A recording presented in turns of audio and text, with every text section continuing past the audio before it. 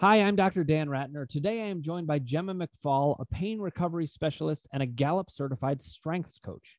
Strengths is a personality profiling tool that helps us discover our greatest strengths so that we can understand why we think, feel, and behave as we do. If you haven't already, click subscribe, ring the bell for notifications, hit like if you like what you're hearing, and put your comments below, and we'll get back to you personally. And finally, you can reserve your place in one of my seminars, join my monthly membership group, or purchase any of my mind-body guides, also known as the PDFs, at www.crushingdoubt.org. Now, without further ado, here is my conversation with Gemma McFall. Gemma, it is a pleasure to have you here, almost more than any other interview, because this is a year in the making. we connected earlier last year and have been trying to set this up for some time. So I'm so glad to have you here with me. Yeah, and I'm so glad to be here. Thanks for having me. It's a pleasure. And we've of course talked over this year when a lot of things were going on. We were in the heart of the pandemic. You moved to Dubai, all kinds of things going on. I moved from Sri Lanka to Dubai. Yeah. Yeah, right. Yeah, gosh. And in the meantime, you're developing your way of thinking about these kinds of things, and I'm developing mine. So we've been running simpatico in a lot of ways, and I think finding that we have a lot of overlap. So we're going to highlight that some in the interview. But the place that I like to start is what brought you to mind-body work in general. Now, of course, we're going to get to the strengths tool and system and setup. But what happened for you that brought you into this world? It's almost always symptoms. I imagine that was. Oh, yeah. And I remember it. Yes, it certainly was the case. I had lower back pain, progressively got worse over 10 years. We lived in Dubai during this time, and then we relocated to Sri Lanka. And as I arrived there, the pain shot through the roof, as you know, you've been there. And that is when the whole mind-body stuff came about, because I'd already done all the spinal injections and all the usual things, and I was waiting for surgery. And then my insurance company refused the surgery that I'd booked because the surgeon was famous for doing, surgeries that without even meeting the client in this case. So that sent me into another tailspin because I couldn't have the surgery I so desperately thought I needed. And then somebody said, "Why don't you read this book?" Which was the Healing Back Pain. And by the second chapter, I was like, "Yeah, this is it. This is it. I'm on the right path." And that was it. But I didn't know about any of the Facebook groups. I didn't know about any of the podcasts. Nothing. It was just that one book. So then I just kind of turned to the tools I had and did my own little experiment on myself to see if I could heal my pain. And then I can't remember exactly how long. It was probably less than a year. I was having like pain-free days. In fact, probably after about 4 months, I was having the odd pain-free day. Mm-hmm. So, and now nothing. Very exciting. And this is an experience that many people had, but I'm interested in something, because you read Sarno, and then you didn't feel the need to go checking it out all over the place. It just kind of spoke to you, it sounds like. Yeah. Well, actually, I didn't realize anyone else had written a book on it, but my personality type is quite impulsive. So once I've had an idea of something, I just jump on it straight away. I don't question it. I just kind of go for it. And I think now I can see everybody else on these groups asking questions. I can totally get why they're asking, because they're probably more analytical than me, But for me, it just doesn't light me up to continue to dig and ask questions. So yeah, it's kind of funny. I naively, blindly just went straight into it, and I was like, yeah, this person just knows everything, and I'm just gonna believe this, and I never questioned it. Well, you're bringing up a key point that's going to bring us to strengths, but it also speaks to how I think about things, because I talk about how doubt is so important to remove, and you just didn't have that much of it. And interestingly, it dovetails with what you talk about. The reason you didn't have it is because of who you are. So my system is designed to work with all kinds of different people in terms of their levels of doubt, how they function. I tell people all the time, you don't have to change who you are. That's impossible. You're not going to be able to change who you are. I know this. I'm speaking your language here. Yeah. But it's so interesting that you worked that way. For me, I had a combination that was similar to that. I needed it to make sense from a scientific and logical perspective. But once it did make sense and I could see it, there was no going back. I couldn't live without believing Sarno any more than I could fly to the moon by myself. It was just like very natural to me. Yeah. So I think, a lot of times I ask people when they come on here, what led to your relief? And Sarno talks about accepting the diagnosis. Well, I think that not only were you able to accept the diagnosis, but I think one of the things that led to your relief is the personality traits that you brought to the table. They happen to fit, I think, in that what Sarno would call that 15 to 20% that's able to accept it. You just went flying. So this brings me to the strengths tool assessment tool. I don't even know what to call it because you know better than me and you'll talk about it. But when did you discover that in your process? Actually, years before, because right. in a previous life, in a previous life, I was a HR I do director. Remember this. I remember. Yeah, this. So keep going. I'd been using this tool in the corporate world loads of times. It's a personality profiling tool, so I would be using it on teams, managers, and most importantly, myself. I was put through it as a junior manager, and then I used it as I went up the ranks. But what was really interesting, the last week we were in Dubai, typical TMS trait. I was working full time with 2 kids at home. I'd done my notice period while my husband was already in Sri Lanka. I'm packing up the house on my own. And then I had 1 week left. So I thought, I'll get trained as a certified strengths coach. So the last week in the country, I got that. It's crazy, right? And then I moved to Sri Lanka, and maybe, I don't know, 25, 30 days later, I can't stand up. So Strengths Finder was top of mind for me because I had literally just gone through the course. And because I didn't have any other tools, no podcast, no anything, I just leaned on what I had. And I was at the time learning to be a coach. So I used the coaches who I knew to coach me, but not on the pain, but on things that were stressful, And then I used Strengths Finder as the main thing. Wow. So, on myself. Okay. So as you were recovering, this assessment tool that you had run into in the corporate world, you started using that. Do I have that right? That was a big part of your recovery process? Yes, because I don't remember if I read it in the book, but my takeaway from the whole TMS, I literally skim read the whole book. I read word for word, but I got it. And I was like, right, I have to get back to living. So I was like, right. And I realized that I'd gone from a corporate job where I was using all of my natural talents to being effectively a stay-at-home mom, which is great, but I wasn't using any of my strengths at all.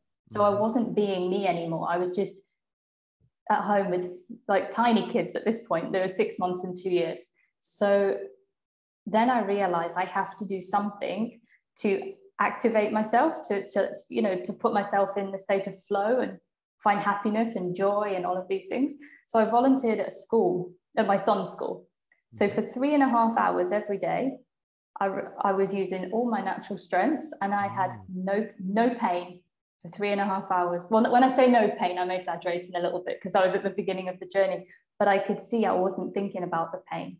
Yeah. Then I'd come home, and around lunchtime, the pain would start. So then I thought, what's the next strength I could use? What else am I not using? So, for example, I have learner. So then I would start learning extra things in the afternoon, and again, less pain. Well, does that make sense? It makes a lot of sense, and I'm going to say more about how I see it making sense within the column system, because I think there's a particular thing. So remind me to talk about the power column, and how, you don't have to remind me. I'll come back to it myself. But ultimately, we're going to talk about how it's very similar to my power column to kind of go towards the flow of who you are. But I don't want to get there yet, because I want the viewers to get some orientation to what is this, what's in this assessment tool, what are the things that you find. Can you talk some about the different strengths that are out there that people have? Am I allowed to talk about yours? not only are you allowed to, I have a specific question in here. Why don't we start there? Let's go ahead and talk. Okay. Let's talk about yours and mine, and then we'll expand from there. Let's start with yours, and then we'll go to mine. Sure. So actually, it leads nice. It ties in nicely with what we were saying about why I accepted the TMS stuff right off the bat. I have activator. So just to wind back a bit, there's 34 strengths, and you do an assessment over about 40 minutes, and it gives you your top 5 natural strengths. So these are the things you automatically do in theory, every single day on autopilot without thinking about it. This is the thing you default to. So for me, I have activator is one of them. So when someone says, read this book, it will make you better. Okay. Like there's no thinking, I just do it. So that's an example of activator. I have achiever, which means I like task lists. I like getting stuff done, being busy. Learner, which means I learn for the sake of the joy of learning, not because I'm actually going to be needing that thing. So like, for example, at the minute I'm learning to unicycle for no apparent reason other than I like to learn new things. I'm working my way through the circus skills, but just lion taming. I've done a lot of them. Just because it gives me like learning something, going from nothing to kind of a master at it is amazing. But the minute I've got it, I move on to the next thing.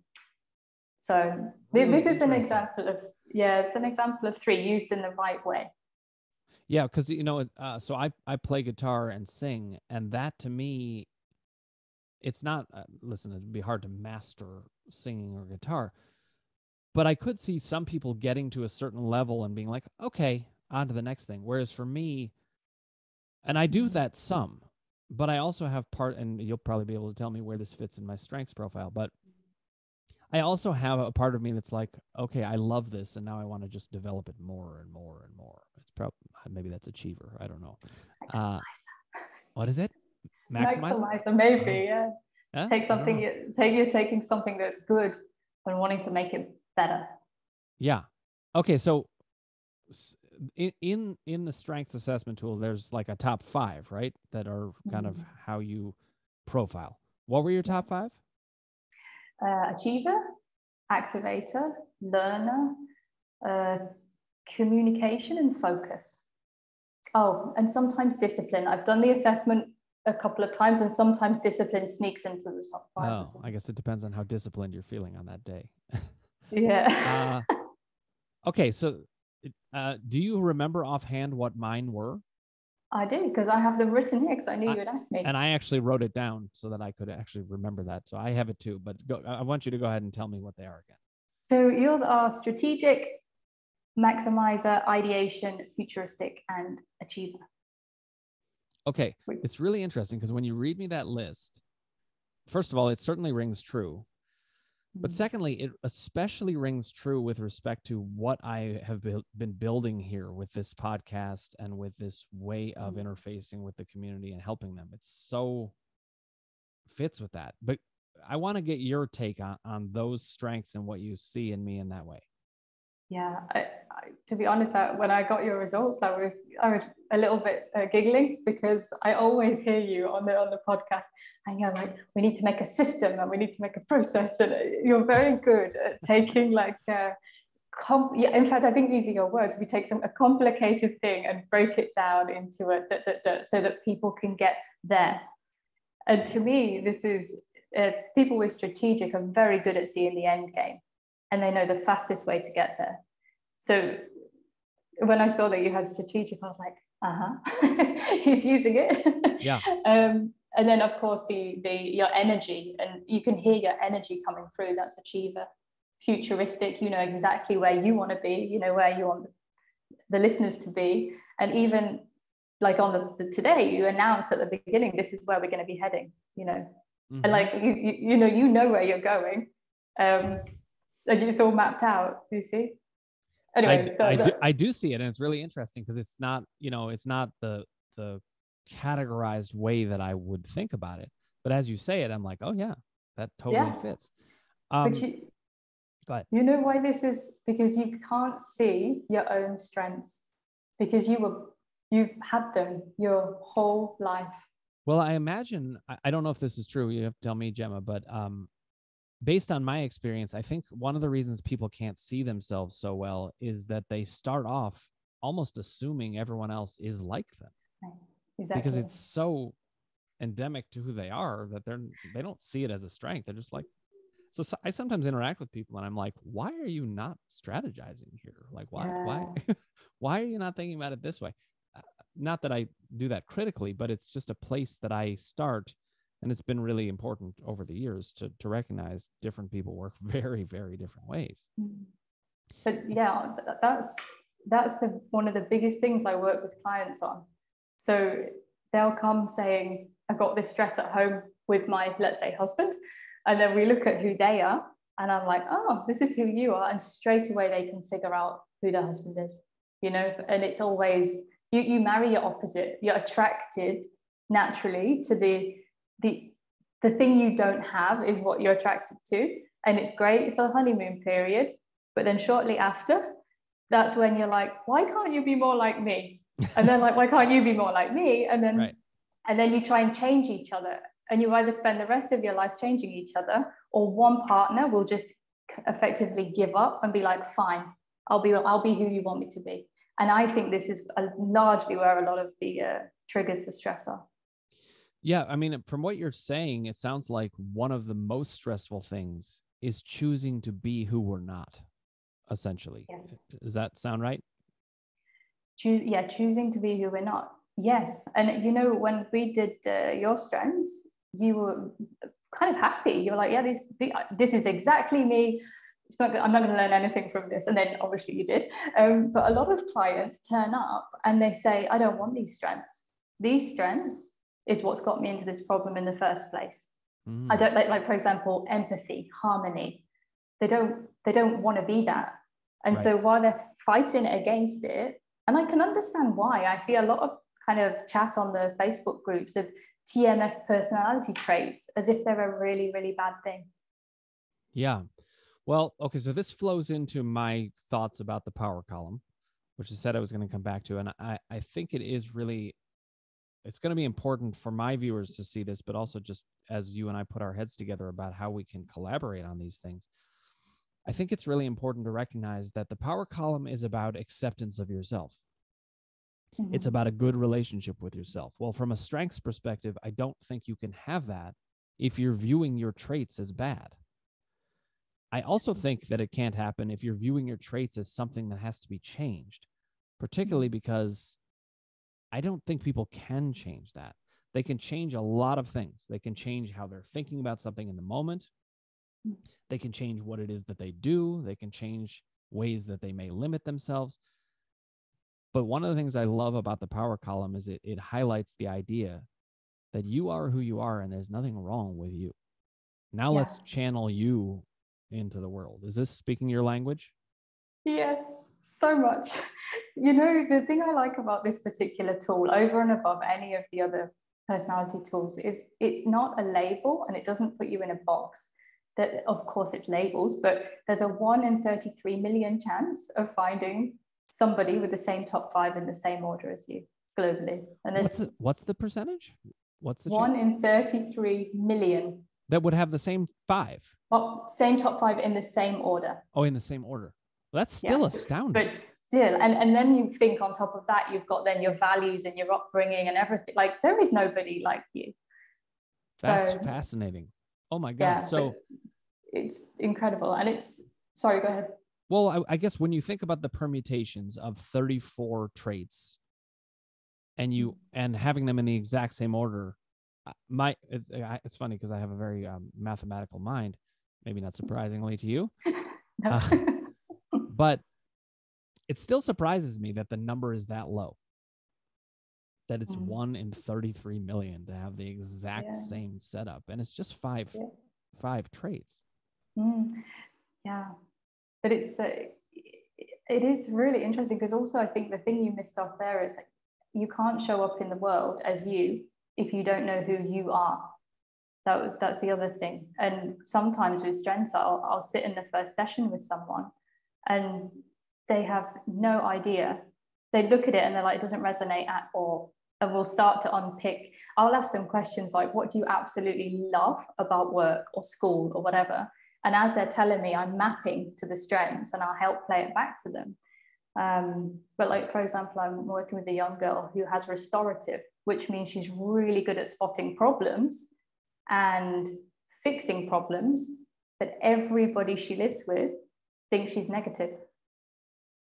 Oh, and of course she's negative because she has restorative. She's supposed to be in her top 5. She was born to be a problem finder and a problem solver. And the minute I said that to her, she was like, oh, yes, I do that. But I thought it was a bad thing because everyone's been telling me it's a bad thing, you know, and they're just telling her it's okay to be you, but maybe teaching how to kind of dial up and dial down the different ones to serve you in the way you want.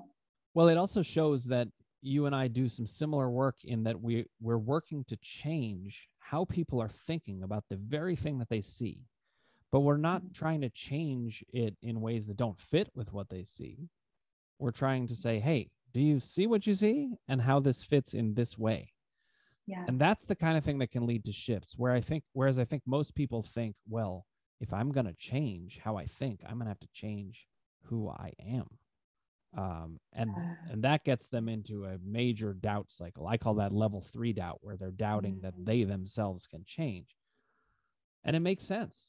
You know, how would anybody think I'm going to change after being who I am all this time? And meanwhile, you're talking about a totally different conundrum, which is people who come in and they don't fully recognize themselves. So often because they're in pain, right? They've stopped working, they've stopped sport, they've stopped everything. And they've forgotten, they've lost their identity. Well, it's interesting too, because from a power column perspective, I would say that the symptoms are a communication that's honoring who they really are, but the way that they're living is not matching up in your model, I think, with their strengths. And in my model, it's not matching up with the core of who they are. We're basically saying the same thing. Yeah, definitely. So what have you found when people take in this new information? Because this is another overlap you and I have. We give people new information and then it changes the dynamic. I'm curious what you've found when people take in this information. So I do this before any other techniques I use with clients, because I think when you're in pain and you're feeling broken and your confidence is gone, I think this is the fastest way to gain confidence. So I always do this on the first at least 1 or 2 sessions. So definitely confidence, optimism, resilience. It's like a practical toolkit that they can immediately pull out. And the other thing is they have like very quick aha moments as to why certain things are triggering them, whether it's at work or at home or whatever. Like, for example, futuristic. I had futuristic. I think I had futuristic at like 7 because I've done the full report, and I could only see a future with me in a wheelchair. I couldn't see any other future. So I was using my strength of futuristic in the worst way possible, but I was still using it. Do you see what I mean? So when you have these aha moments, then you can choose to not use your strength in that way and instead use it in a different way. There's a lot in what you just said but I'm going to highlight 2 specific things. First of all, I think that aha moments are really important because not only are they really important because they're leaps forward and they're really powerful, but they're a sign of why what you do works and why what I do works, because it's different than your typical learning. Aha moments consolidate a lot of information into a single moment where something clicks and it doesn't tend to unclick, I find. Yeah. Because it's like they see it with such a crystallized view that you can't go back at that point, which is good if you ask me, especially about the things that we're showing. So I just wanted to highlight that because I think that's one of the reasons why what you do works so powerfully and what I do works so powerfully. We can get people true, full understanding, and that's what an aha moment is. But you know, as you were talking about this and getting these aha moments, you were also I think in some ways speaking to the fact that people are getting to think about not only who they are, but how who they are is getting applied. Yes. And so I have to ask, when you see my strengths, am I applying them well? And that's probably the achiever in me that's asking that question, but I'm curious. As a guest on your podcast, I would have to say yes. Okay, but now let's be honest. Yeah, I mean, because we've spoken before about these things. I think you're using them. I mean, because of the line of work, you're so aware of who you are. I think you're using them unconsciously. Mm-hmm. So you've got them and you've always had them and you're using them unconsciously. So to tap into them further, it's to consciously, say, right, I have to break through this next barrier. I'm going to ramp up this one. Does that make sense? Right. Yeah. Although you also said to me at one point in one of our conversations that I think it was because I'm an achiever, that there are ways in which I can really tire myself out because I can't stop the achievement train. Yeah. And, or at least that was something you speculated could be the case. And I said to you, well, actually, I think I've had to develop this, but, actually, no, I'm going to change this. I've always been good at stopping and relaxing at certain points, but I don't tend to do it until I've gotten at least a certain amount of the work done. Like when I was in elementary school, I would come home from school and do my homework right away. And one of my best friends jokes that one of the reasons his parents liked me is that they were like, yes, hang out with him. You'll get your homework done. And it was true. But I'm very good at enjoying myself once I've gotten a certain amount done. And at the same time, as life goes on and I get more responsibilities and more things to do, I have had to watch out for that. I think my self-awareness has allowed me to make those adjustments, but I see what you're saying about how this could easily run awry. I could, if I didn't have, I don't know what it is that's balancing me out there enough. Maybe it is the self-awareness, but something stops me from just always being like, got to cross something off my list, got to do it. Yeah. Because that's achievement as I understand it. Yeah, I won't say what exactly we were talking about when we talked about achiever, but if there's a big thing that's happening that you cannot check off that list, that is a cause of stress for an achiever, someone with the achiever strength. Okay, so, I do have that for sure. Yeah. So it's about digging deeper than just the surface level. So yeah, and I've met a few people who have. I did a video with Georgie and I talked about this, and a few people have gone off and done StrengthsFinder, and then they've spoken to me, and they're like, "Yeah, but I don't get it." But when it's just a report, unless you work with someone that's going to hold a mirror up, you can't see what you can't see. If you already could see it, you already would have change something. Yeah, and it's the same thing with the column system. A lot of times, there are times where I show it to people, and I think it's maybe because it aligns with who they are more, and they just can soak it right in and run with it. And then there are other times where they need that mirror. They need me to say, "Hey, did you see that that's doubt right there? Hey, did you see how you were getting powerful and then doubt came rushing in?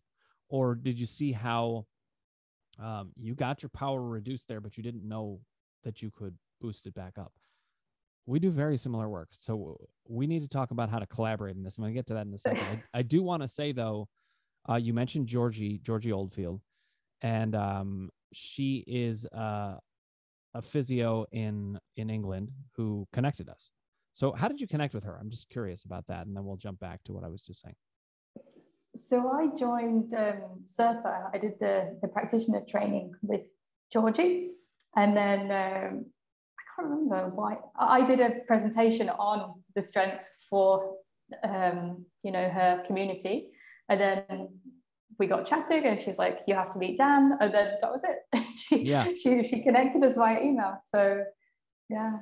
I don't know if she's a connector or if that fits with her strengths, but I'm grateful that we got to meet that way, and she does really, really great work. So I just wanted to make sure to mention her, especially since she was the point of connection for us.